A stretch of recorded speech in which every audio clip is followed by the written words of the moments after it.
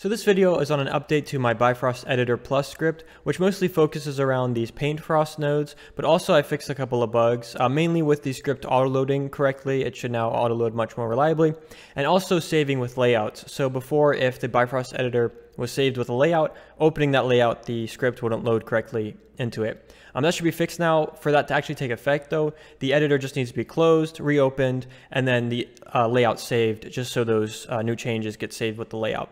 So the way this works is the main node here is the Paintfrost node, and this is where all the painting information comes from. It then just gets sent down through this stroke step data structure into the compounds, and it's up to the compounds that it's connected to decide what to do with that data and how to process it. So it's pretty simple to use. I just need to select some meshes and then just click paint selected, and it'll begin to paint on those objects. The output you're seeing is coming from this stroke scope node. So this may be different depending on what you have it connected to. The paint last will just repeat the same operation. So if I were to go and do something else and work, exit the tool, I can go back to exactly with the same objects I was painting before without having to reselect them.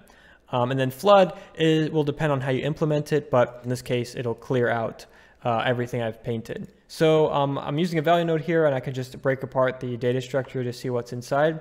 So there's a position of the brush, the direction, the brush settings, so the radius and the value, which are set from the tool settings. Both of these options can be controlled through hotkeys, so B for brush size and N for value. And then everything else you'd want to change would be on this node or any of the nodes it's connected to. And so you never have to really open the brush settings. Then there's tablets. So if you're using a tablet, you'd want to enable this, and then you'll get that information sent through this section here. So the pen pressure, the tilt, and then this will be true when you're painting with the eraser side of the pen, and false when you're painting with just the normal tip.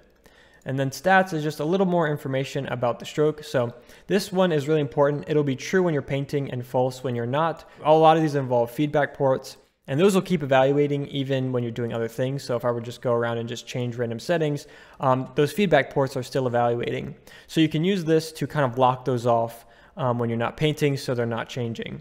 Flood is, this comes from that button here. So this flood button, as I mentioned, it depends on how you implement it. But basically this just sends a signal. So it'll always be false, and then it'll turn true for one evaluation and then turn back off when you press flood, just to give you a way to do whole scale operations. So as I mentioned, in the case of the scope node here, it's going to clear out all those strokes, but it could be used to control pretty much anything.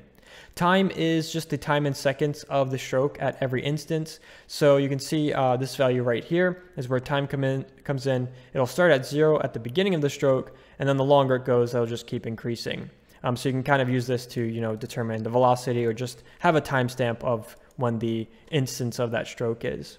And lastly is keyboard modifiers. So this is just a unique integer that represents whatever keyboard buttons are being held at that time. So if I hold shift, for example, it's 1. If I hold shift and control, it becomes 5. So you can just use these to add extra controls to your compound, for example, like erase, smooth, or whatever. And to touch on the last few settings, the step size is just how coarse or fine the stroke is.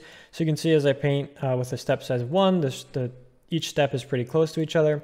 If I increase this, now the circles are more spread apart. And this is proportional to the brush size. So if I make the brush really big, those steps will be, proportionally the same distance apart. Next is the radius override. So the way Artisan works is it only updates when it's near a vertex. So if I paint with a small brush here, you can see it's not actually updating until you get close enough to one of these vertices, and then it starts working again.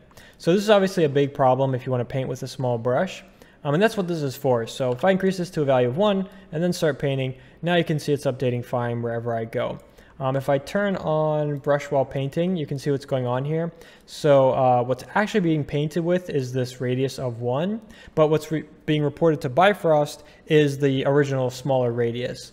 So this basically lets you paint, any size brush on any density of mesh. One small caveat though is if you go off the mesh and go back on, it messes up the stepping. But as long as you stay on the mesh the whole time, it's no problem.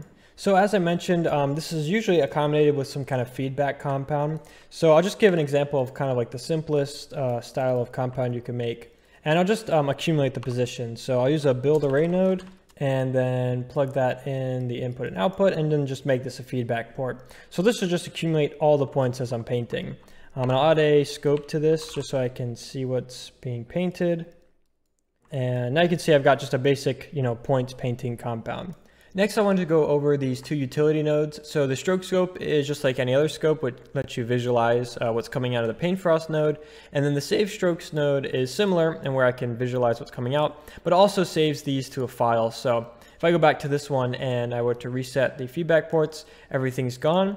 But this one, that result gets saved to a file as I'm painting. So even if I reset, they're still there. Now, aside from the saving functionality, they're pretty similar on the surface, but they work pretty differently. So if I go inside this one, the main part of this is this compound here, which is a kind of a feedback port that creates the strands object. And you see the output of this is the strand object itself. So that's what's being iterated. Whereas this compound, the equivalent would be this part here. And you can see it's just accumulating the entire stroke. And then that gets passed down eventually, and then the strand objects gets created from this array. So this method is good because it doesn't lose any data. If I wanted to change the outcome, I could, edit this compound or whatever this is plugged into, and I could completely reinterpret the data as if I repainted it from scratch. Whereas this method, that data gets lost, but it's much more efficient because I'm not re-looping over all the strokes every single time I make a change. So if you're gonna be painting something where there's a lot of strokes, this method is probably better. But if you need something non-destructive that you want to be able to reinterpret, this method is definitely the way to go. And that's why this one has saving functionality and this one doesn't, because this one doesn't store anything to save, whereas this stores everything. By default, the save after stroke is enabled, so it's automatically just going to save every time I paint something. So if I go in and I should turn this on, I start painting, it's just going to save every time I make a change. You can turn this off, and that way I'll have to explicitly say save, but it comes with the plus and where I can go back. So if I paint something and then I decide I don't like it, I can revert to last save and I get back to where I was. These fields, of course, will be empty when you first create the node. So they'll just be empty fields. This button here will auto-populate these with a file that's next to the scene, and then just a random key, so that way you can have multiple of these, all saving to the same file, but they're not going to be overwriting each other because they'll each have this kind of random key. There's also this scene data node, which is where the save strokes node actually comes from. It works pretty much the same in which you create it and then you set path. The main difference is this is specific to strokes. This will take any kind of data. So I could pass in, the whole object or an array of, floats or whatever else, just for general purpose saving. So this works well if you have a compound that uses a method more like this node, where you don't want to, have to be saving and reevaluating all the strokes. You can just kind of say, all right, here's the final object. I want to save that. And one other thing to note about both of these is when they load the file, they load it into a feedback port. So that way it's not reloading all the time. It only has to do it once. What that means, though, is if you make a change to the source file, you have to just explicitly reload the file so it knows that there's changes to be loaded. So that pretty much covers it. I just wanted to show some of the setups I created while working on this to give some more practical examples. This first one here is for paint scattering, so I can just draw here where I want to create cones. And if you compare this to like the scatter points node, this of course gives me a lot more control. I'm not limited to the resolution of the geometry when it comes to like painting a mask or whatever. I can make them as dense as I want in one area or as light as I want in one area. I can erase with shift. And then if I enable tablet, I'm using pen pressure to drive the size. So I can start painting, I can paint, hard for full size, or if I go really light, it'll only paint them down to a scale of like 0.4. So it gives you a lot of control, and the performance is really good. I can even turn this number up and paint a lot of these at a time, and it still updates pretty well. I've gotten up to a few million points and it was still fine. I mean, obviously it slows down eventually, but I can paint points for a while before it starts getting too slow. As far as how it works, let me go ahead and just clear this out. I'm using this node here first to do a raycast, and this just, raycast where the brush, based on the brush's radius, to determine where the actual objects should be created. You can make this in a lot of different ways. Raycast is one, get close to location is another. And so that determines the position, an array of positions for the brush, as well as the rotation of the object, based on the tangent and the normal. And that passes it into this node, which does the actually accumulating. And you can see this works more like the scope, where it's accumulating the actual object and not actually storing any of the actual stroke information. So this graph is for painting actual attributes on an existing object. It also shows how you could set up with scene data nodes. So I can just paint here to redirect the direction of these arrows. I can increase the value of the brush to paint more strongly. And then I can hold shift to revert back to where it was.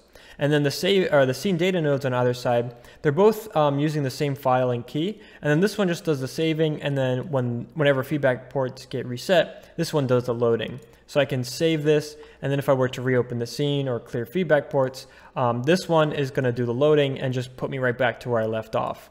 And then the reason I'm still piping in the original, that way just the shift to revert still works, because if I were to, for example, plug this into both, then when I hold shift in Paint, it's going to go back to the last save state, which might be useful. I could maybe have both and just use different keys or something, but it all just comes to, depends on how you want to set things up. This one also is good for showing off symmetry. I haven't mentioned it yet, but you can actually just turn on reflection in the brush settings, and symmetry just kind of works out of the box. So now I can paint here, and you can see it's applying on both sides.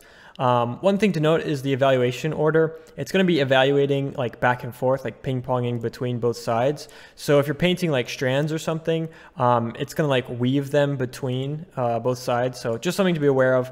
In that case, it might be simpler to just do the symmetry, logic inside the compound itself.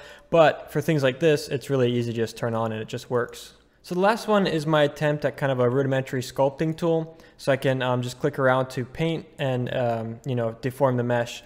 So there's a sphere mesh coming in, it gets processed, and then the output gets converted to a Maya mesh. That way I can actually paint on it. So I'm painting on the actual output of this graph.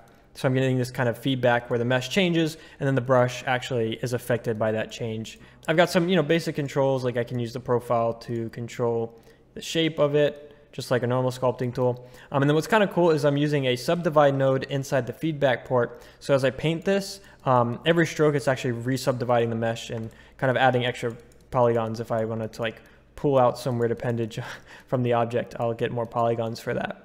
I'm not trying to replace ZBrush, don't expect to anytime soon, but kind of just a cool proof of concept. I'm not sure though what the practical uses will be.